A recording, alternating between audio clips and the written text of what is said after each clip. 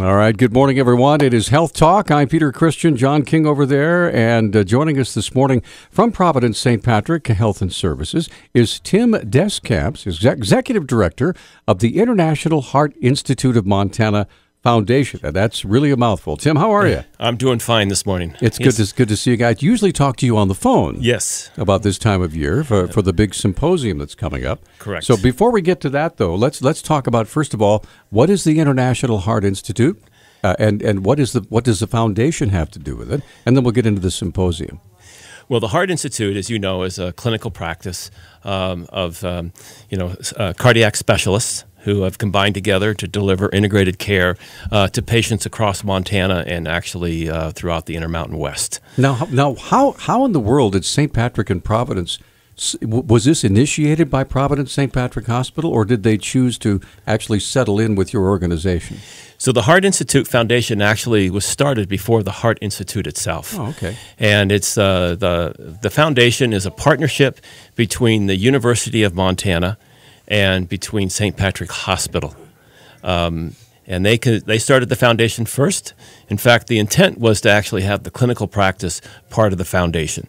As it turned out, the foundation has become the research and clinical arm, or the research and educational arm for the clinical practice, which is the Heart Institute. So when most people think of a foundation, they think of kind of a fundraising organization, but it's obviously much greater than that.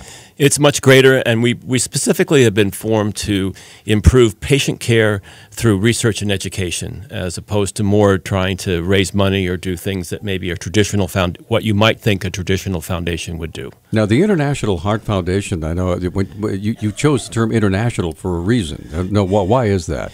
Well, we were started by a physician who was from Spain. He actually got the medical license number 1 here in the state of Montana. Wow. That was a special act of the legislature to allow Dr. Carlos Duran to come and practice medicine here. He was an expert in his field of mitral valve surgery, and he really enjoyed Missoula. He came here and was attending the Rocky Mountain Valve Symposium for many years before he actually then came and started practicing at the Heart Institute. Now, Dr. Duran, for the folks who've been around Missoula for a long time, that is quite literally a legendary name right now, right? He is one of the pioneers in cardiac surgery. Mm-hmm. There's a handful of people that started the practice of cardiovascular surgery, and he's one of them. All right. So we were fortunate to have him come to Missoula. How did the Valve Symposium get its start? The Valve Symposium got it started. It's our 25th year. Right. We got started in 1990. I love your headline, Rocky 25. Rocky 25. Yes. It was 25 years, and in that 25 years, certainly the practice of cardiovascular medicine and the practice of cardiovascular surgery have changed. But the desire to always stay at the cutting edge of what is the best treatment for patients has never changed, and that's what started the Rocky Mountain Valve Symposium.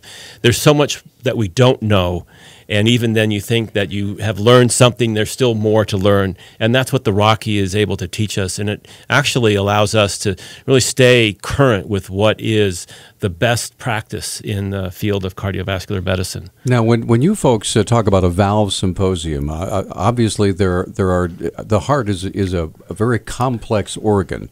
And so there's lots more than valves, right? I mean, there's other things that you study. And our focus is on the heart valves. So it's the aortic valve, it's the mitral valve, it's the tricuspid valve. And these are areas of the heart that we know are still learning about, and still a lot of information that needs to be gained, that can be gained only by sharing amongst the experts in the field. And we have found that Missoula is a unique place for that to happen. Yeah, it's interesting that Missoula, Montana, of all the places in the world, really, that could hold something like this, it's very prestigious for Missoula, is it not? It's extremely prestigious, and it puts us on the map. And you can go to almost any medical center in the country and talk about the Rocky Mountain Valve Symposium, and they'll know what you're talking about, and they'll have heard about it. They'll have had a colleague attend, or they'll know one of our surgeons or one of our cardiologists. Now, even though there are renowned heart surgeons all over the country, all over the world, why do they choose to come to Missoula for this symposium? They came at first because of Dr. Duran. They kept coming back because Missoula is a unique place for people to gather. It's a very relaxed and it's a very hospitable environment for actually sharing information and getting to know each other a lot better than you would if you went to a big city for a conference. People actually end up coming back. They've bought homes here because they've enjoyed it so much. They've learned that... So the Chamber of Commerce loves you guys. They love us. Yeah. All right. And now we have a group that enjoy our streams and our rivers and are coming to fish after the conference. All right. Now, what are they specifically going to learn during the week of the valve symposium? So this symposium this time is focused on the mitral valve. And it's surgical and interventional because now there are interventional options for the treatment of mitral valve disease. It's similar to what was happening with aortic valve disease, where we've now seen that there's treatment options for percutaneous or for stent devices to be implanting valves, which is an alternative to open heart surgery. And the same thing is now beginning to happen with mitral valve. So we're looking at both surgical and interventional treatments to the mitral valve disease. I wanted to ask you a little bit. John brought up an interesting point in that evidently you folks have been discussing the fact that the International Heart Institute has been trusted by the FDA to do some trials and treatments, things like that, right? We are a center for clinical trials, okay. And especially in the area of device trials. We've become actually nationally recognized for the number of trials and the enrollments that we have in those trials. How does that work? I mean, is that something that they come to you, you come to them, or is it mutual? Well, companies are going through a process of trying to get their devices or their drugs approved for commercial use, and they have to do these trials. At this point, they're phase 3 trials, and they're going to international, and they're across the country, and they have to look at a certain population size, and so they come to Missoula to be one of those sites for enrollment into trials. How's that gone so far? Have there been anything that you folks have worked on that are now in general use? Well, we've worked on a number of stent trials with Abbott Vascular, and it's been starting in around 2005. And so we've had a 10-year history with that company in looking at various types of stents that they've taken out to commercialization.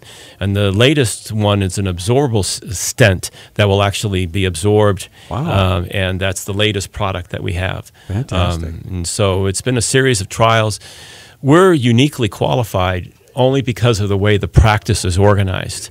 Very unusual to have where the clinicians and the procedure rooms and are all in the same location, and that the doctors are all organized under one clinical practice.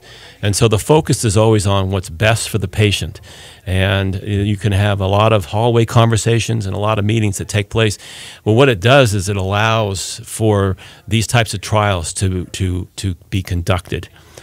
Is there a way that you can help the public understand sometimes why it takes so long to approve something that's new when it comes to the FDA, especially something sensitive that goes on to the heart? So ultimately, it's about patient safety and about making sure that something that gets approved is going to be safe for the public.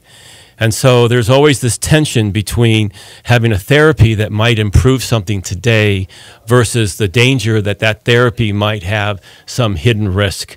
And so it's always a balance. And the balance is maybe erred toward on the safety side, but it's always been really conducted in a very thorough way to make sure that when that device is approved, that it is completely safe.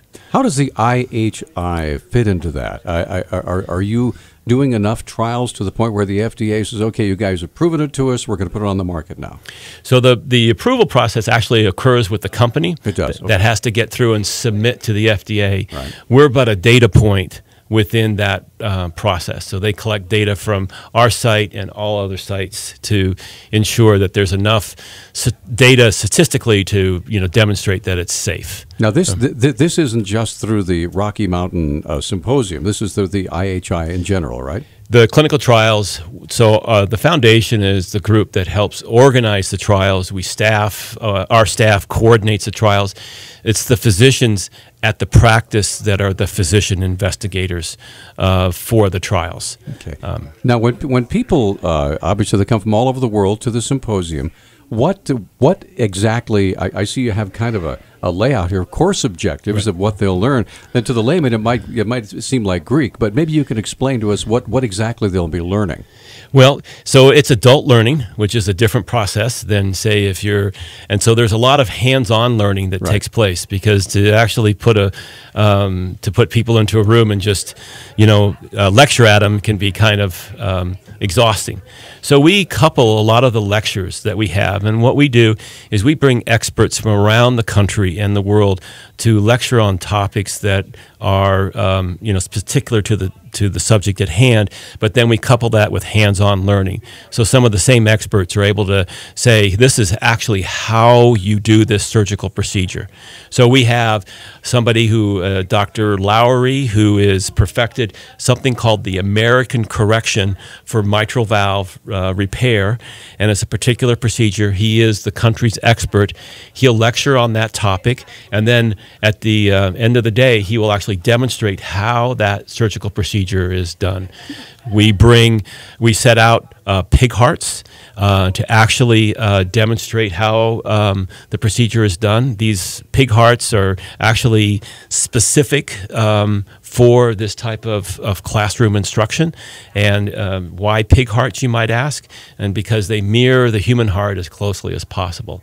And so it's always been instructive to kind of use those types of hearts as opposed to other animal hearts. I remember a couple of years ago, I was privileged to come and actually video a little bit of basically under a big microscope of how this is all done.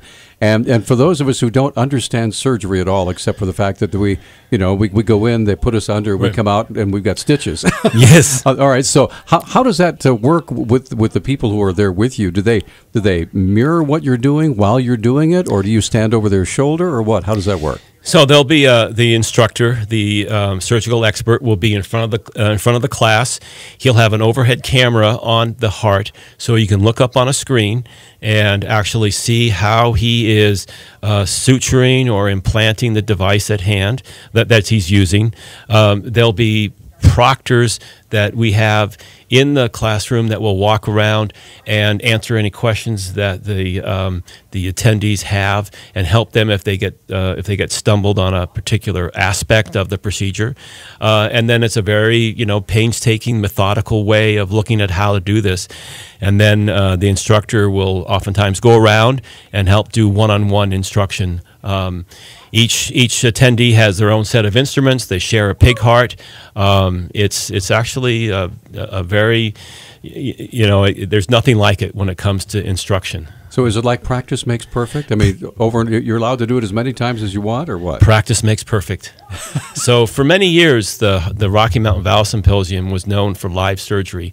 And so we would be able to, with obviously all the right consents, be able to show a procedure in place, and so they could learn the same way as a heart surgeon, a master surgeon was practicing a technique. We stopped doing that around 2007, 2008. And so now really this kind of hands-on is what we are really known for. Well, I can imagine how difficult it must be to try to arrange. I mean, how do you arrange to have someone with a certain type of problem to be available for surgery at the time when all these people are coming together?